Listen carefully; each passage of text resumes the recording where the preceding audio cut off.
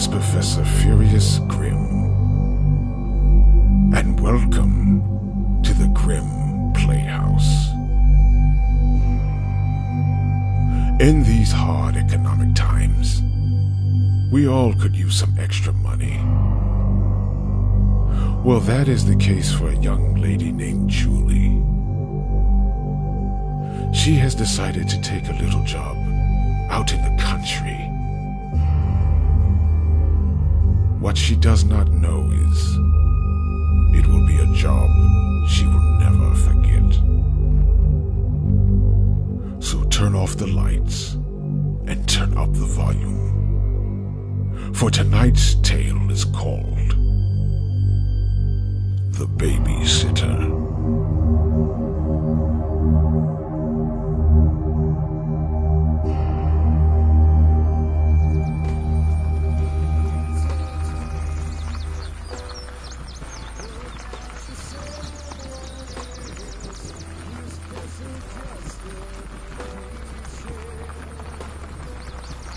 It is just after 8 o'clock. Julie drives down the dirt road. The sun sets just over the horizon, giving the sky a very beautiful orange tint. The country house is on the horizon.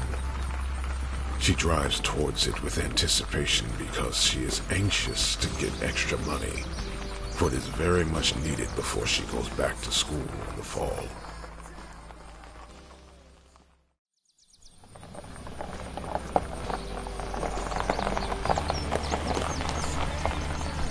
She drives on to the dirt driveway and gets out.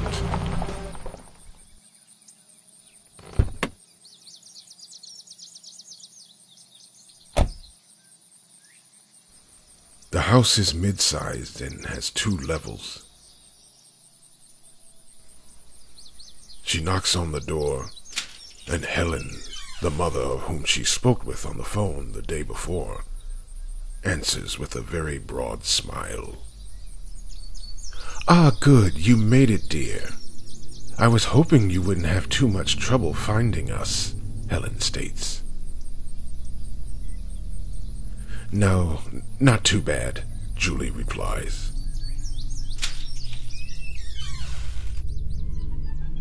Helen leads Julie to the living room. She introduces her to her 8-year-old daughter, Katie. Katie is sitting on the floor watching television with her back to them. "This is my daughter, Katie. She is well behaved and will not be any trouble for you, I promise. She keeps to herself. She enjoys her TV shows. So you shouldn't have much trouble from her," states Helen. Katie doesn't acknowledge either one of them. She just continues to watch the screen.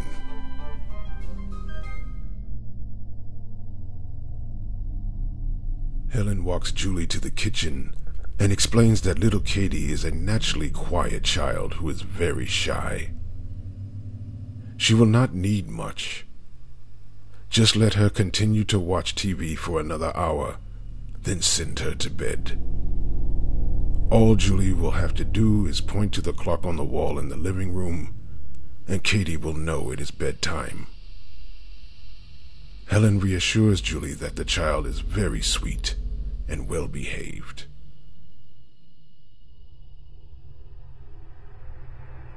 After Helen leaves, Julie takes out a book that is in her purse and puts it on the kitchen table.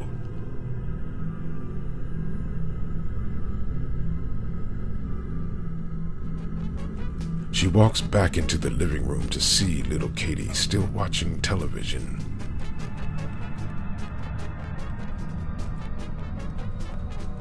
"Hey, what are you watching, Katie?" Katie continues to sit and watch, with a little smile on her face. Well, she did say she was shy. Julie then goes back to the kitchen, sits down, and begins to read her book. 9:30 arrives. It is little Katie's bedtime. Julie puts down her book and begins to get up to go towards the living room. She is startled when she sees Katie already standing in the doorway. Julie smiles at her. Katie smirks back, briefly. After a brief moment, Katie leaves the kitchen. She heads upstairs, taking her time.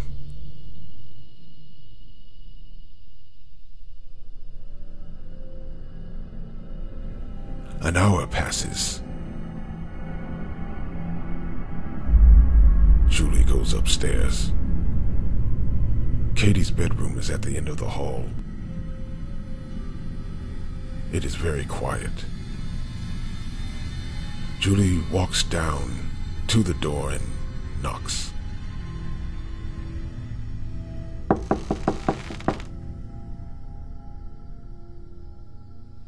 There is still silence.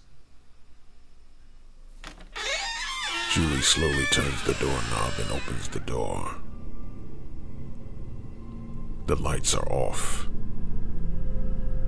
However, Katie is sitting on the side of the bed facing her. It is so dark, her face can't be seen. Julie takes a couple of steps towards little Katie. Katie, are you okay? Katie, what's wrong? I don't...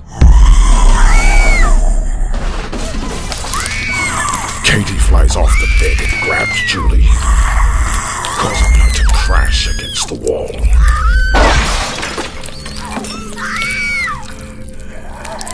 Her teeth are now like a wild animal. She grabs onto Julie. Her claws clutch her back, digging into her skin. She bites down hard on Julie's neck. Both of them fall to the floor. Katie gets on top of Julie and tries to bite her face. Julie screams and reaches for anything she can. She grabs a pin that's nearby and quickly stabs Katie in the neck. Over and over. Until finally the child flies off.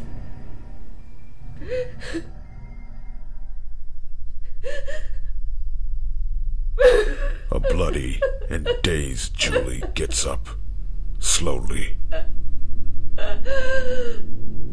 She goes to the door, hoping to get the hell out, only to see Helen standing in the way. Like Katie, her eyes are black, and her teeth are long and sharp as she smiles.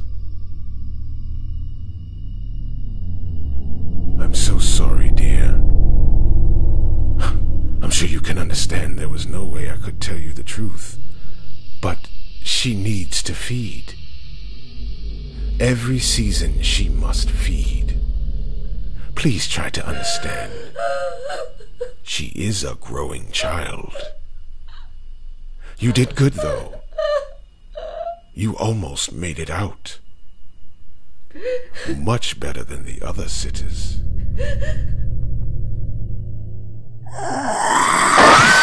Katie lunges again and knocks Julie to the ground.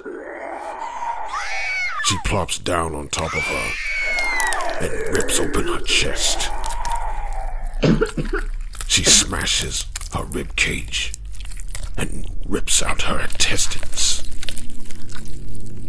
The child gobbles them down, not so much as letting a piece hit the floor.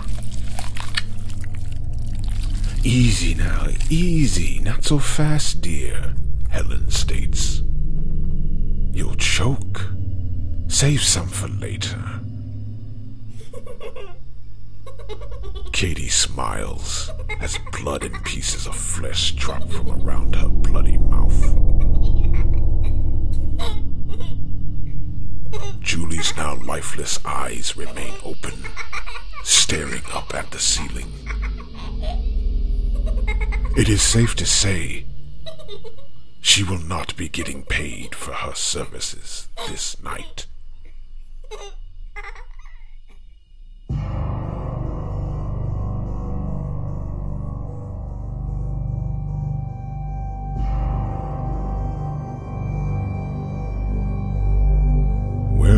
Well. One should never underestimate the appetite of a small child.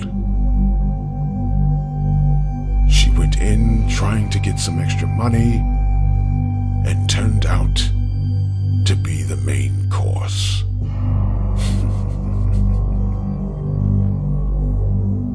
So, thank you for joining us. My name is Professor Furious Grimm, and I bid you farewell, and to beware the undead and the spirits of the night. And as always, I will be sure to leave the lights off for you.